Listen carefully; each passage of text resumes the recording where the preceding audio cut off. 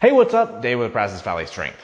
So today's video, I wanted to dive into the concept of leg drive and hopefully come up with some general things that apply to pretty much every lifter. And then from there, get some specific things that lifters can apply to their style of lifting and get more out of their bench press. So what we need to do right away is just talk about what leg drive is and what it isn't. So I think people have a concept, especially earlier on, that your legs are actually acting on the bar in your bench press. And that's simply not true, right? Your legs they're not connected to the bar in any way, so they can't actually create force into the bar. But they certainly can limit the force that you're actually producing. So the best way to think about leg drive in the bench press, broadly here, is the same way that we would think about bracing in the squat.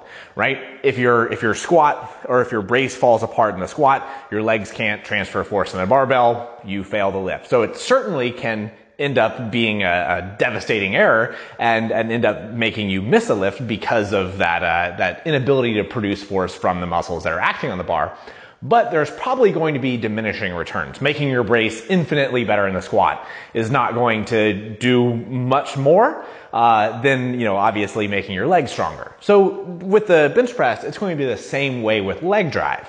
So your legs can certainly make you fail lifts. If you just get relaxed and fall apart, you'll have the same errors that you would with squatting if you fell apart with your brace. But there's going to be diminishing returns. That doesn't mean that we shouldn't focus on it though. Your legs will certainly be able to allow you to get in a better arch, get more power off your chest, we'll kind of dive into that, and maintain your position and allow your upper body muscles to actually put as much force in the bar as they possibly can. But during the bench press, when it's going, if your legs are doing what they should be, you're not going to be by cueing legs, or something like that. You're not going to get more into the bar by pushing more with your legs. But depending on lifting styles, there can be, arch widths, grip widths. There can be a wide variety of what your legs should actually be doing in the bench press to get the most out of it. So what we want to do is kind of look at different types of lifters, grip widths, arch height, those kind of things, and hopefully come up with a way to determine what style of leg drive you should be using.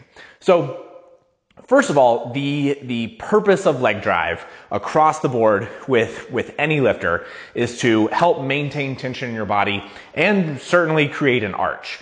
Your legs, without using your legs, you'll never be able to maintain an arch in your bench press.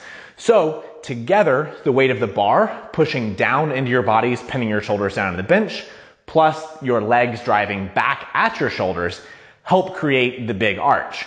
Now, we've seen with many lifters where you place your feet, how, stance width, those kind of things can vary widely from person to person. Now, height matters, all sorts of things. Being just, comfortable with it, you're not going to be able to get into the same person as somebody, half your size or those kind of things.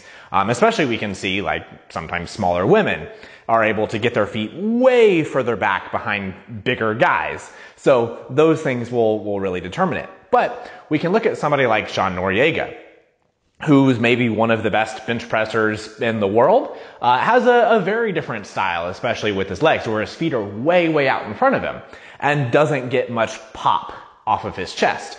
So is he using leg drive? Absolutely yes.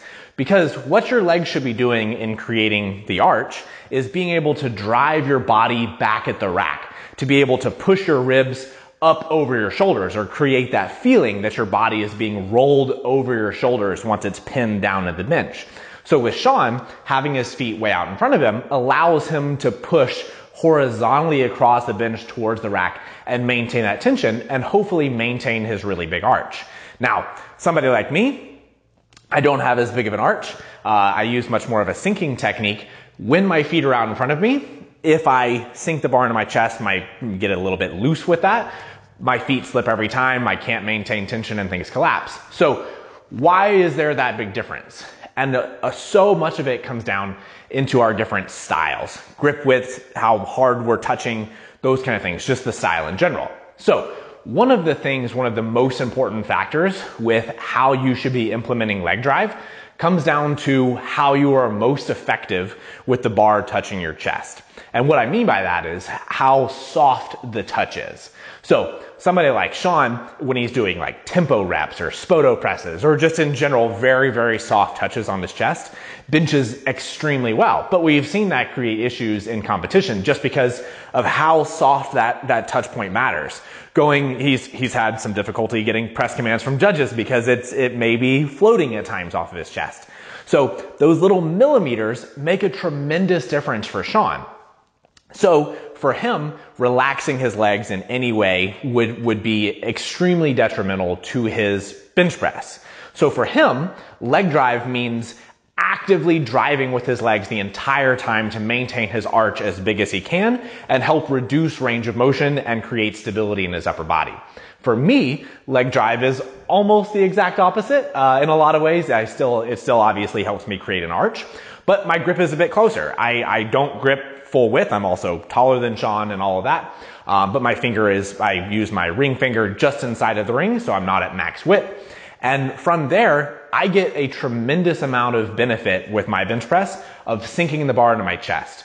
So with that in mind, for me, I relax my legs a little bit down at the bottom. I may relax 30% or something of how much leg drive that I'm actually creating. So when I unwrap the bar, when I'm getting set, let's say I'm at about 90% of the full force that I could create before the rep.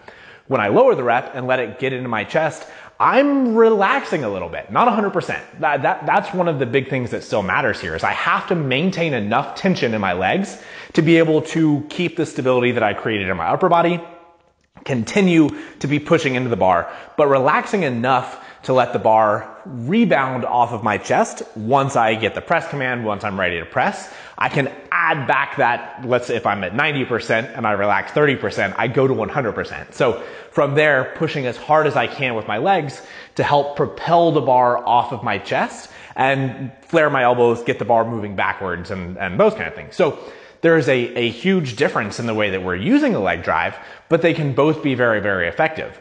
So when you're looking at your own technique, I think the things that you need to look at are how much more range of motion can you reduce by using constant leg drive through the entirety of the lift? And are you stronger with certain variations? Let's say like a spoto press, especially when it's done very closely to chest. Tempo bench presses or just any kind of soft touch eccentric emphasized variation. If you're significantly stronger or noticeably stronger on those, then it may be worthwhile for you to use the more constant leg drive and not worry about creating speed and pop off your chest. This usually works a lot better for wider grip bench pressers where, we just are seeing that the reduction in range of motion helps significantly more than any increases in power.